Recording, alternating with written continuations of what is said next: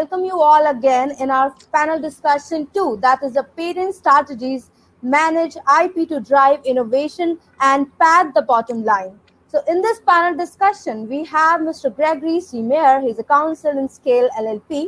Mr. Scott, he is WW Patent Engineering Lead, IBM Intellectual Property Licensing. Mr. James Collison, Senior Counsel Intellectual Property Asia Pacific MasterCard. Ms. Gloria, Director from Bioceres SA. Mr. Viren Soni, Director Patent Counsel from CME Group. Mr. John, Managing Member, Malden Law Group LLC. Mr. Navin Jacob, Partner, United Trademark and Patent Services. So a very warm welcome you all, and thank you so much for joining in the session and for being a wonderful part of the session as well. So now I would like to start the session. All right, great. Great to see everyone, and thank you for having me back to the Conference Gorilla organization. I appreciate it. I'll just do a brief introduction, and then we'll just go around our panel, and everybody can give a 30-second intro. I am a patent attorney with an aerospace engineering background. I worked at a law firm in Chicago for about 14 years, and then went in-house working at a medical device company for about 12 and a half years. And now I just joined a law firm called Scale LLP, which is kind of interesting because it's all virtual. They don't have any office space. That's my brief intro. And then, Scott, you want to go next, please? Yeah, sure. I'm the worldwide patent engineering lead at IBM. Have about 30 plus years of software engineering and development experience. And about 10 years ago, I transitioned into the patent world here at IBM, and using my background in software engineering to help with patent monetization here at IBM. James, you want to go next, or you're frozen? It looks like James. Yeah, sure. I am. Oh, there you go. I'm IP counsel for MasterCard in the Asia Pacific region. I have a computer science background, and I originally was working in Panelists, but I've moved out to Asia, and I've been here ever since 2003, working both in-house and for law firms in a variety of different roles. Hi everyone, my name is Navin Jacob Koshi. I'm a partner and head of the department at United Trademark and Patent Services, based in Dubai, with over a decade of IP experience in various fields, including as a researcher, IP consultant, and technology transfer officer. I have a wide range of experience with various industry sectors, including startups and universities. Currently, my focus is in the Middle East, Africa, and South Asia, actively helping clients to foster innovation in the region. Thank you. Yeah, my name is Viren Soni. I'm an in-house patent attorney at a company called CME Group, Chicago Mercantile Exchange Group. So we're a futures and options exchange, so in the financial services industry, and we provide a platform called an exchange for all the banks, high-frequency traders, hedge funds, anyone who wants to trade futures and options, and we really provide that platform. So even though we're in the financial services industry, I would say more than a third of our company is really engineers providing the technologies to provide the trading applications, the infrastructure, security, global connectivity, all the things that you need for a very high-speed, low-latency trading life cycle. And when I'm talking high speed and low latency, people are counting microseconds and how can I improve my efficiency so that I can knock out 5 microseconds from this round trip message transaction. So that's what the company does, and I manage the patent portfolio, patent strategies, provide IP training, motivate the internal workforce on submitting disclosures to the IP team. Before that, I was at a law firm for 5.5 years. So I've been with CME Group for 5.5 years, and was at a law firm for just about the same time. My background is in electrical engineering and minor in computer science, and so I'm based in Chicago and have been practicing here for the last 10 years. Okay, thank you, Soni. My name is Gloria Montaron. I am the Legal Director and Chief Intellectual Officer at Bioceres SA. Bioceres SA is a biotech company focuses on seed treatment with headquarters in Argentina, and we have more than 22 subsidiaries, mainly in Latin America, and one of our subsidiaries is listed at the New York Exchange at NYSE. So my expertise is IP and corporate and M&A topics. So thank you for inviting me and to join this panel. Hi everyone, John Malgin from Malgin Law Group. My background's electrical engineering. I've been a patent attorney for over 25 years now. I worked in mostly private practice, but I also had a couple of years at Tyco Telecommunications when we were laying fiber optic across the world. So that was an exciting time. I got to see what it was like in-house. Currently, I run and manage Malgin Law Group, and we are effectively virtual, as Greg was mentioning. So it's pretty exciting to work with a bunch of great groups of patent attorneys throughout the United States. My practice is mostly prep and prosecution, counseling, licensing, and IP management and strategy. We don't really get into litigation that much at my firm at this point. But thank you for having me on today, and I look forward to having a good discussion today. So Viren, I think if you want to get us started with kind of just laying the ground and kind of talking this topic to us, about just kind of like generally seeding innovation at a company, what's kind of like the first thing we got to do? Yeah, absolutely. I'm happy to talk about the in-house perspective, and that's actually why I wanted to go. That's part of the reason I wanted to move in-house. I really wanted to see how it works on the other side, and so we have a couple of different things that we do to kind of lay the groundwork. So we're, like I said, we're a financial services company. So patents are not the first thing that our inventors are thinking about. They're focusing on solving technical problems, solving business problems. And so what's been successful for us is really creating that culture, which takes many, many years. And so I joined after, luckily that culture was already there, but I saw that it was already there. Buy-in from senior management, full support from, all the way down from the CEO for the patent program. And so once you have that, it becomes easy because now you can do all these initiatives that create visibility for that program within the company. So, and it's very common at most companies of our size, sophisticated companies, to have a pretty strong patent program. And so, for example, we have an annual luncheon where we honor all the people involved in the patent program from the previous year, if they filed a patent application or they were on a granted patent. So that's something that they really look forward to every year, and we do that. We have incentives. We have bonus associated with certain activities. Filing a patent application, patent grants, and then we also have milestone awards. So if you hit a certain number, you get an additional cash bonus. But I think what really motivates everyone is just they want to be involved in doing in creating new products and new services.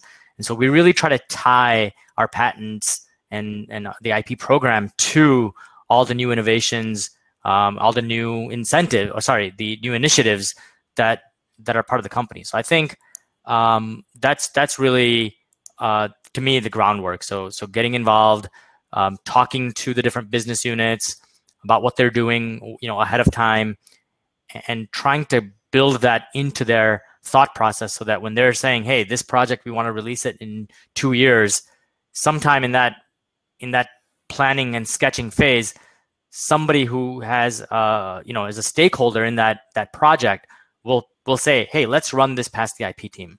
And to create that trigger, it like I said, it takes a while, and but once you have that, it kind of becomes an automatic thought process for everyone. Hey, thanks, Aaron. I wanted to just kind of supplement your in-house perspective with mine. I feel like when you talk to patent attorneys, they'll throw around this expression. They'll say like, "Oh, you need to create this IP culture, right? Like this culture of respecting and valuing IP rights." But then you're kind of like, well, what does that really mean? What does that look like? MasterCard, when you join as a brand new employee, one of the first things you'll see is the video message recorded from our CEO. And it basically is him telling you that patents are the lifeblood of the company. And you know, that's like one of the first messages you hear, like that's really important. That's really powerful to set the tone of how valuable patents are and how valuable IP rights are to the company. And in MasterCard, that's the beginning, and that level of engagement exists at all levels of the business. And I feel that is really what is important, is that kind of engagement. The second thing I would mention that's important towards kind of driving innovation at a company is, you know, I think a lot of big companies have these IP management systems now. Not all do. And I feel like this is so important to give the employees, the inventors, control. You know, that they'll have their own dashboard, they can have their own invention disclosures, their patent filings. They can see everything. There are rewards.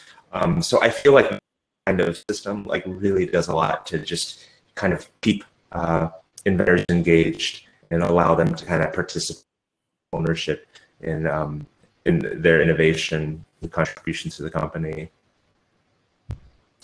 So that's all. That's what I wanted to add. I'm not sure if Gregory's still on moderating, but that might be a good segue for me to go, and then Nevin can go after.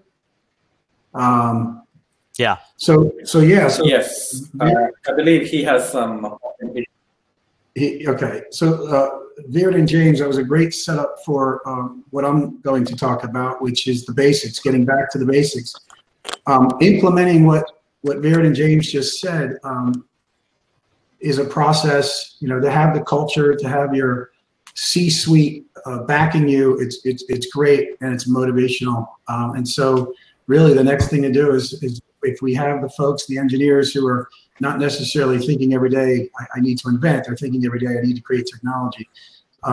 What I do and what I suggest to companies and startups is to think about what they just said and measure, measure what you have. So the first thing to do, in my opinion, is identify what inventions, ideas, concepts you have in your company.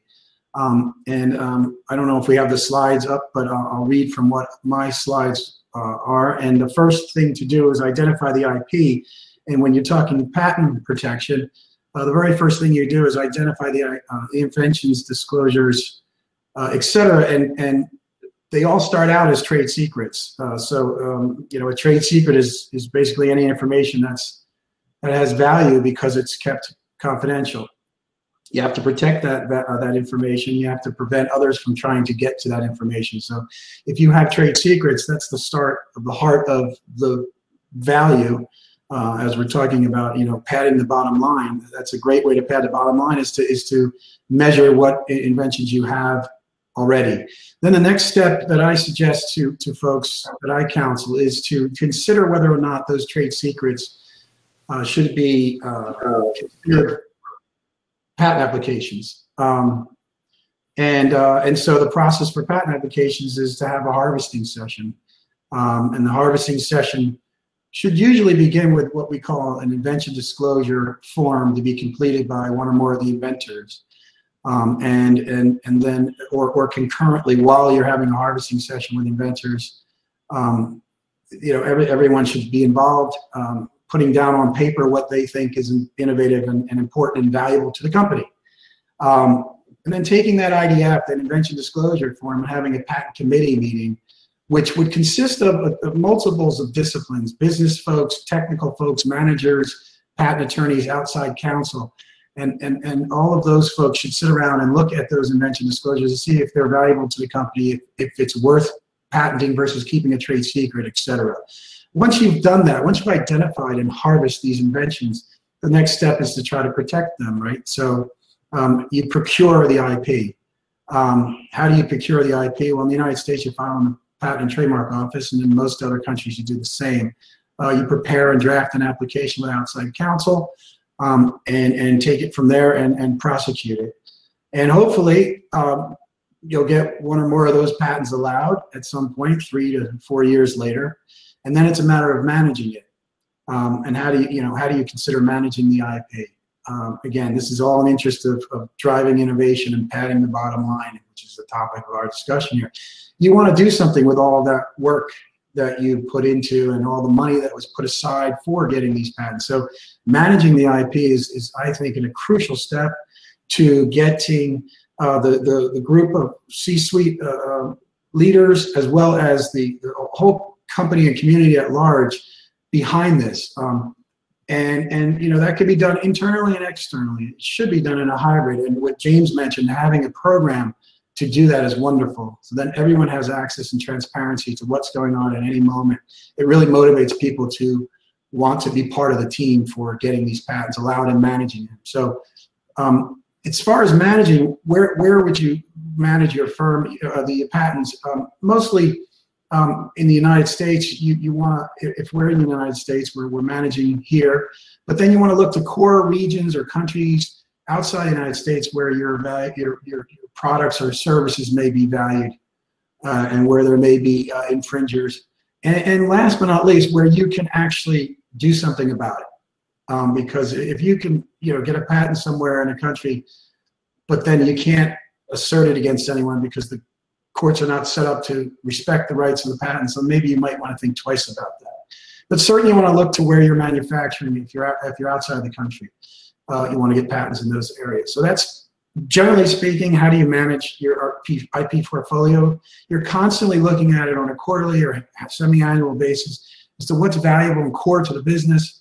You're looking at it geographically, you're looking at it technologically, and making cuts and changes throughout the quarters and throughout the years. I think that's most important to keep it current. Many times I bring on a portfolio from a client, and the first thing we do is we look to see what we can cut and what we need and what's core. And then last but not least, another way to pad the bottom line or manage your IP to drive innovation is to prepare for an assertion or licensing or a sale of that intellectual property. So many companies, operating companies, not non-practicing entities, but operating companies have now taken it upon themselves to consider the IP portfolio as a very important asset that they actively consider licensing, selling portfolio portions as part of their bottom line. And so it's really exciting to be working in these areas of the law these days, because patents have become so sophisticated in their consideration of being an asset, versus years ago, you get patents because that's what you did as a technology company. Now there's sophistication behind that process. Thank you. Oh, I think we're up to talking about specifically protecting IP in the age of COVID. And I think, Gloria, you had some things you wanted to talk about specific to secondary medical uses. And I'm probably phrasing that wrong, but you can hopefully explain it. Yes, thank you, Greg. I want to share with you some IP tools that we have facing here in Argentina. Perhaps in other countries are used to provide these services, IP services online. Here in Argentina we are not used to. So this was one positive impact here in Argentina in our new normalcy, that is the Patent and the Trademark Office had been forced to provide online services. So nowadays we can file patent application, trademark application, and submit some kind of opposition or cancellations electronically. That was something before COVID, something that would happen here. So it was very important. It's a positive impact that we can face on COVID-19. And another topic that I want to share with you, due to my expertise, that is biotech, patentability of biotech and pharma protection, patent protections. One of the new topic that are raising now is second medical use. everyone knows that there is a fight against time to find the vaccine and the treatment to find the treatment to COVID-19. On the other side, all the research and development on COVID vaccine are related to a new use of one active ingredient already known, as example for the treatment of Ebola virus. So that means that we are on the grounds of second medical use. That is one specific active ingredient already known for one specific therapy that you can find another use to a different therapy. In some countries, like Argentina, and in another country too, there are some political restrictions in order to protect this kind of patent claim. So I think that related to this COVID-19 vaccine, we will have to revisit and reconsider these restrictions. And if there is, on the other hand, there is some kind of concerns on the distribution of the availability of these vaccines protected by a patent, there is in our patent framework, there is another tool that is a license compulsory that provides TRIPS agreement and DOHA that we have to reconsider and to revisit this kind of patents and compulsory licensing.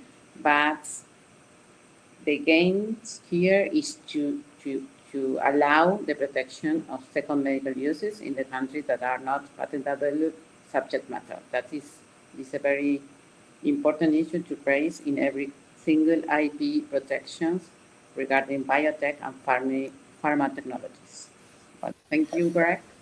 Thanks, Gloria. So Scott, we'll switch gears a little from medical to software, electronics, all the things IBM is famous for.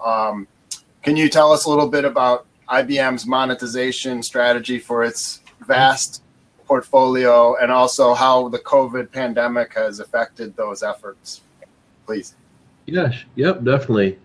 So, like you said, IBM has a vast portfolio. We have, the count changes constantly, but at least 60,000 worldwide patents that we try to maintain that amount of that number of patents at any one time.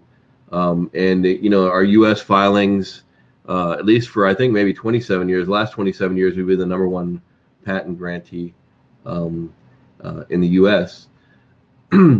So a very large portfolio. When I first joined this team about 10 years ago from the software development side of things, I really thought, and I'm an inventor too at IBM.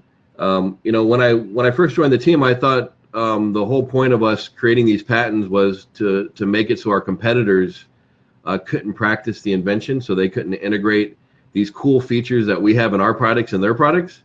And it turns out, for the most part, except for a few key technologies of IBM, IBM wants others to use their inventions. They just want them to license it. So, so they can bring money in to fund the other R&D. So IBM, invests about $6 billion in R&D every year, and some of that money, to recoup some of those costs, is money from our patent monetization and other IP. Joint development agreements that we work with others with, that we have sort of tech licenses and source code licensing. So there's different ways that we can monetize our IP. So that's sort of our model. So the model is we have all these patents, and it's been working for us for the past 30 years, and I guess for the past 20 years, maybe 25 years, we've been monetizing it. In the last 10 years, we've been changing our models of monetization around from not only licensing but also selling patents, which we didn't do 20 years ago, let's say, but last 10 years we've been selling a lot of patents as well. So we're using a sort of hybrid approach of selling and licensing to monetize the portfolio.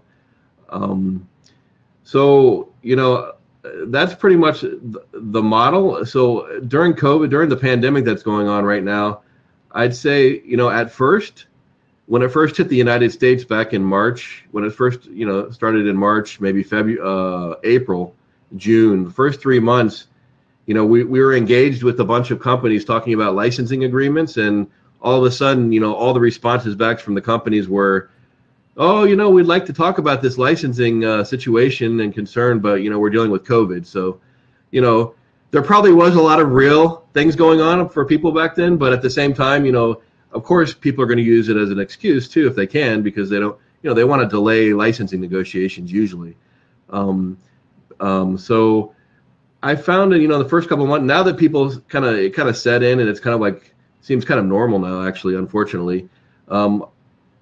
Actually, things are doing, I would say we're doing better than we were doing this year with licensing now in this environment. And I'm trying to figure out why. And I think a lot of our deals, we have a lot of deals in progress, you know, maybe 40, 50 deals at one time with, you know, talking about IP. And I think the fact that we're having virtual meetings now with our customers instead of traveling, you know, I used to travel, and I hope to travel again soon because I love traveling. We used to travel to India, you know, Tokyo, Seoul, all these places, and we'd have to plan, you know, everyone's schedule. And so, you know, we could only meet like every month or every 60 days. So that kind of introduced some latency in our licensing process for the negotiations, because it takes a long time sometimes to negotiate a license. With the deals that were already in progress, our virtual meetings we can have every, you know, a couple times a week until we, you know, or every week until we hammer out all the concerns everyone has on both sides of the licensing table. So deals that are already in progress, I think, are going faster, and we're actually closing quicker. I mean, just you know, at the top level, I think we're closing quicker. New deals, I think, maybe suffer a little bit, because I think it's good to have that face-to-face interaction with the company to build trust and to kind of put a face to the name. So I still think that's valuable, and maybe our newer deals aren't ramping up as quickly as the older ones because we don't have that face-to-face contact. So I don't know. I think that's how it's been affecting us so far. It hasn't really. It's actually, as far as I know, you know, from the part of organization I'm in, we're doing just as good as we were doing last year. Great. I think we need to circle over to Nevin, talk a little bit about the things you've been dealing with. We know that in your region, oil and gas is a big priority. But why don't you tell us a little bit about what's going on in your world, Nevin? Okay. Just want to share the slide. Are you guys seeing the slides right now? Yes, I could see it, and I don't know how to make it bigger, but I can see it. Okay, that's fine. Okay, so as I said in the beginning, I'm based in Dubai, mainly dealing with the Middle East, Africa, Southeast Asia. One of the reasons that I've put up this map is many times when I go to US and other jurisdiction, Middle East is somewhere in the region, somewhere on the map, so people get confused with the countries. And also, just to put things in perspective, I thought I'll just start off with the political map. We are talking about around 20 to 25 jurisdictions in and around the region. But I'm not going to cover, obviously, the entire jurisdiction. But these are the emerging technologies that we are seeing over the last 5 to 6 years. And traditionally, as we all know, it was oil and gas. Any industry that was surrounding with that was flourishing in these jurisdictions. Other than oil and gas, in the first picture, it's tourism, retail, construction. These were the major set of industries. But we have seen after 2007, 2008, when the recession happened, countries all around the region started shifting their focus, and they started looking more into renewable sources of energy. We are seeing solar technology. The UAE's vision is to produce 75% of its energy from clean sources. So this is actually a live site of solar site based in Abu Dhabi. We are seeing research and innovation in agriculture, creating food security, to create food security, mainly to do with plant breeding, hydroponics, organic farming. And this is, again, these are all live pictures. And who would imagine such greenery in the middle of a desert. We are seeing again technologies related with water, as we all know. Water-related technology like reverse osmosis, desalination. There's a water security strategy for the year 2036, and a lot of industries and technologies based on that. And there are actual live research that's going on in these areas. Cloud seeding is another technology that is being developed locally and trying to improve on a yearly basis, so as to have a strategy of rain throughout the year, or as and when they need rain in these jurisdictions. Artificial intelligence, as you must already know, the world's first AI university is already up and running in Abu Dhabi. So we have universities that's coming up with AI technology. UAE has the world's first minister for artificial intelligence, just to cater those areas and those technologies, so the country is well equipped to address the issues. These are, again, I'm not going to go line by line for all these technologies, but the reason that I'm trying to show these in the last two slides is, other than oil and gas, there's a lot of technology that is being developed in these regions, and there's a lot of potential that for cross-licensing, for patenting, for research activities in these regions. And when it comes to that, one of the main filing strategies that they use is it's either the national fees or the regional application. So we have the GCC patent application, which is typically act like the European system, one application covering 6 member countries, all the major ones like Saudi, UAE, Bahrain, Oman. Again, not going into the details, I just want to touch base on it. There is the African system, like the ARIPO filing system, the OIPI filing system, and again, as we all know, the PCT national fees application. But of the three, the second and the third is the major ones that is being filed. There are, again, pros and cons for each of it. It, again, depends on what your industry is, what is your long-term goal in these jurisdictions, and accordingly, we advise the client which among these filing strategy that they need to use. I'm gonna conclude with a couple of questions because, again, this is a new jurisdiction that a lot of our clients are filing. A couple of things is you need to know the total cost of filing cost. That's the basic, I understand, but many times there is translation cost that is involved. There is a legalization cost that is involved for like outstanding documents. For clients from US or Europe, they might not be aware of the process of legalization of power of attorney, because in your jurisdiction, it would be a simply signed document or something of that sort. But when it comes to Middle East, these documents needs to be legalized, so that is an added cost to it. You need to plan ahead, because translations are compulsory in some of the countries. So without an Arabic translation, you will not be able to file your application. Fridays and Saturdays are weekend holidays in most part of the Middle East. Again, substantive examination is done by not every application is done by the local patent office. For example, UAE has collaborated with the Korean patent office. So all the application that is filed in UAE is actually examined by the Korean patent office. Lastly, know your agent, because the term patent or IP attorney is very loosely used at this side of the world. For the reason being, it's not a regulated system. So even if you do not have a technical background or anything of that sort, you can call yourself as a patent attorney or a patent agent as long as you're working for an IP firm. So make sure that you have, rather than the firm, or make sure that the agent that you're dealing with have qualifications to deal with your applications.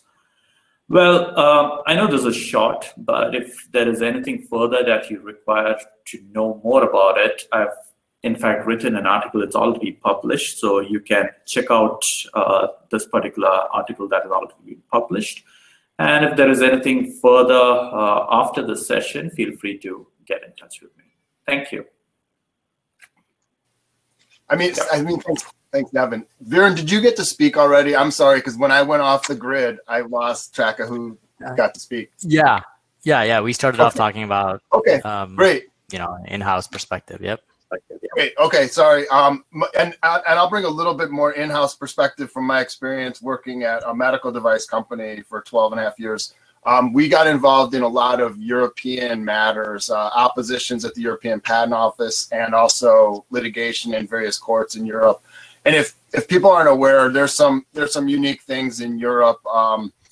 I found that the opposition proceeding was a very effective tool to create freedom to operate. And for me as an in-house attorney, that was my first priority, was making sure that my company's products would have appropriate freedom to operate. And I think that's a big deal about driving innovation. If you can't sell your innovative products, even if you can patent them, what good is it if you can't sell them?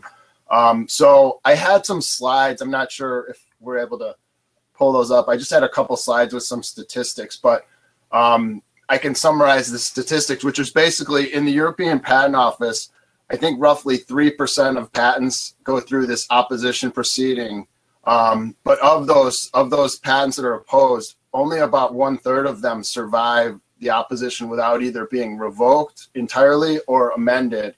And so I think it shows, when there's a lot of money at stake, obviously people have more money to do prior art searches and other things to scrutinize the validity of patents. And so, an examiner only spends maybe 8 hours on each patent application or something. But when there's a dispute and there's money involved, because that's what drives a lot of these patent decisions, people will find better prior art than the examiner might have been aware of, or maybe find defects in the description of the patent. But anyway, I just want to throw that out as one way to sort of pad the bottom line and create, better revenue streams for your clients, is to make sure they have freedom to operate when it's appropriate. The other thing is, I found in my experience just surprising how different the legal proceedings are in the various patent courts around Europe. And so one of the things that I found out, but I should have found out earlier, is that at least in the United States, and most countries might have this as part of their Department of Commerce or their diplomatic corps, in the US there's something called the IP attaché, and it's in various regions around the world. There are people that work for the United States Department of Commerce and really are part of the patent office, and they help American companies understand the legal proceedings relating to patents and trademarks in the various regions all around the world. So that's a great tool if you're in the US and you're trying to figure out what your rights might be with intellectual property in the various court systems around the world. The IP attaché program is great. So I think we have like 5 minutes, or no, yeah, 5 minutes. So if there are any questions, if people want to put them into the chat, I don't know if, yeah, I'm looking at the session chat. I'm not seeing any questions right now. But I guess if we have a little extra time, one of the other questions I was going to ask to the panel is, how do you deal with what people might call skeptics? I know at my old company, there was a scientist that thought patents were a waste of time because everybody can just, violate the patents and get away with it, and the lawyers will make it all okay. And so they didn't, some people in the company didn't really think patents were valuable. But has anyone else had experiences, and how do you deal with that? Yeah, we get that a lot. Software engineers, they in their world, especially if they're dealing with open source software and things like that, they just think that they might not agree with the general. They might agree with the general idea, but then these specific patents. So what I try to do is really, let's talk big picture first. I mean, do you agree that that whatever, like, I don't say it like this. I don't like interrogate them, but I try to explain that the intangible portions of a company are the most valuable, right? I mean, you could take a company and replace all the chairs and all the computers, everything. It's the people that are left. So I try to kind of bring that perspective that certainly your know-how, whether or not patents are the right solution or trade secrets, something, but your know-how, your brain is the biggest asset. And while it's not a perfect system, patents are the closest thing that we have to try to protect that. And so, once you get on that page and then say, well, it's not a perfect system, and you have to admit, yeah, in software, it's hard. Things are changing every couple of years. A 20-year patent term in software, probably not very useful. I'm sure if you're in the pharmaceutical industry, you do not have to explain to anyone the value of patents, right? And so I think it depends on your industry. And I think you just have to say, this is the world that we're living in, and it's then you have to go through the reasons. It's not just that, hey, we're going to be suing somebody, but we're trying to spur innovation within the company, and this you may file for 1 or 2 patents while you're here, but those patent applications will get you thinking more creatively and inventing new solutions, even for things that you may not eventually patent. So I think those are some of the approaches that I've taken, and then you eventually get them to agree with you, and then lo and behold, they become one of your most proficient, prolific inventors after a few years. So That's great. Thanks. So we are open for Q&A session, and I would just like to request our audience kindly ask the respective questions in the chat box or ask us to share audio and video. And meanwhile, I would just like to request you, all of our speakers, can we have a big cheesy smile so that we can capture the moment? Thank you so much for joining us in the session. Thanks, everyone. We really appreciate everyone's